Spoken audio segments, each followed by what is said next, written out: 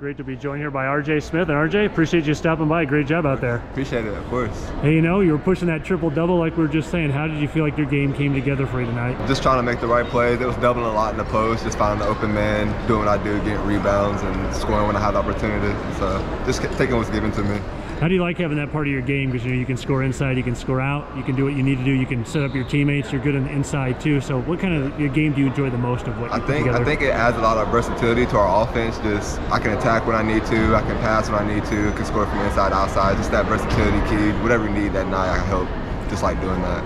How nice was it to come out like we did in the first half? You guys were shooting the lights out. You're shooting almost 80%. You can't ask for a much better start than that. Yeah, that little boost that we got at the beginning is probably the reason why we came out so strong at the second half, got that big lead and won like we did, just because that big boost at the beginning is kind of hard to come back from.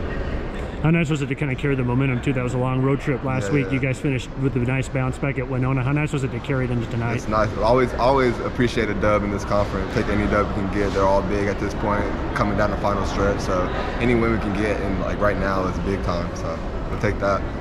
All right, RJ, really appreciate it. Good job out there. We'll see you tomorrow night. Of course, appreciate it.